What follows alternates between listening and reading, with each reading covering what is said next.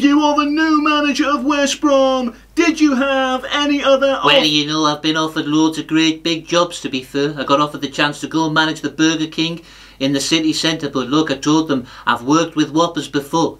I had to pick 11 of them every week at Newcastle. Well, you know, absolutely brilliant. And was Big Andy Carroll happy to see... Well, you know, Big Andy was very emotional. He was so emotional, tears of joy, I think. What have I done to deserve this? You know, why is this happening to me? But he does deserve it. He's prolific. 7 goals in 694 appearances. He's the English Batistuta. Well, you know, lovely ponytail. Steve, could you be up there with Newcastle next? Well, let's not get carried away. Let's not get carried away. We're well behind at the minute. There's lots of work to be done. And I can tell you now, we will not be in the same league as Newcastle United next season, because we'll be in the Premier League. Well, you know, no, I really hope they go down. Can't stand them. Well, you know. Steve, have you managed to speak to your new players about the future? Well, we had a team meeting.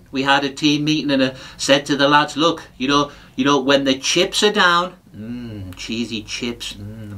Sorry, no. We need to make sure that we catch up. Tomato ketchup all over me. Doner kebab with chilies. Sorry. What was I saying? I'm totally sidetracked there. Well, you know.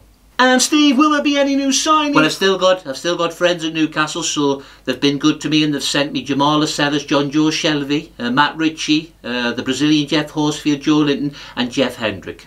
Yeah, which is quite strange because he only asked for Dwight Gale. Well, you know, they couldn't wait to get rid of them. Well, you know, baggy for life. Hope Newcastle get relegated. Well, you know.